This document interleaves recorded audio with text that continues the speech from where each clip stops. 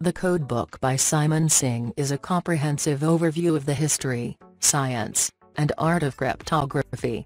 Singh takes readers on a journey through the centuries, from ancient Egypt and Greece to modern times, exploring the evolution of codes and ciphers and the people who developed them. Part 1 of the book covers the early history of codes and ciphers, starting with ancient civilizations like Egypt and Greece. Singh explores the role of codes and ciphers in ancient warfare, commerce, and diplomacy, as well as the various techniques used to create and break them. Part 2 of the book covers the development of modern cryptography, including the development of the Enigma machine during World War II, the advent of public key cryptography, and the challenges posed by quantum computing.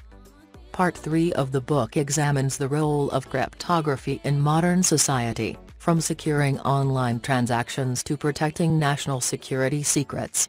Singh explores the debate over privacy and government surveillance, as well as the challenges posed by emerging technologies like artificial intelligence and the Internet of Things.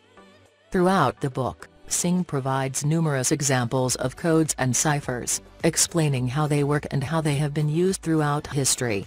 He also introduces readers to the people behind the codes, from the ancient scribes and mathematicians to modern-day codebreakers and cryptographers. Overall, the Codebook is a fascinating exploration of the world of cryptography, blending history, science, and art to create an engaging and informative read. Part 1, The Evolution of Codes and Ciphers. Chapter 1, The Cipher of Mary, Queen of Scots. Simon Singh starts with the story of Mary, Queen of Scots, who used a cipher to communicate with her supporters during her imprisonment in England. The cipher was eventually cracked by a group of English cryptanalysts, leading to Mary's conviction and execution. Chapter 2, The Cityle Cipher. The Cityle cipher, used by the ancient Greeks and Spartans, is introduced as one of the earliest known examples of a transposition cipher. Singh explains how the cityle worked and how it was used for military communications. Chapter 3, The Caesar Cipher. The Caesar cipher, a simple substitution cipher that shifts each letter of the alphabet by a fixed number of positions, is introduced.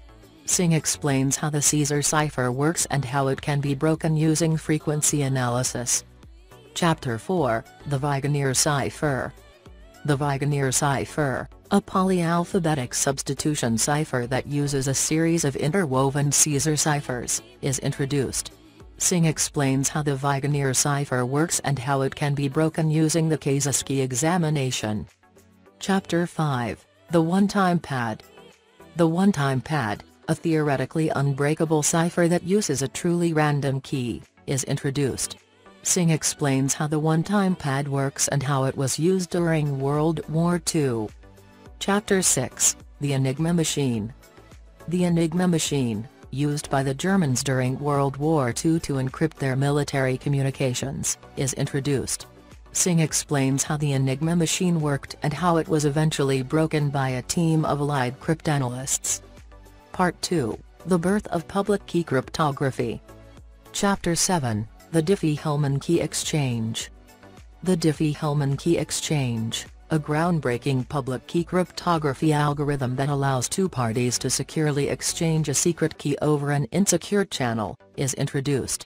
Singh explains how the Diffie-Hellman key exchange works and how it paved the way for modern public key cryptography.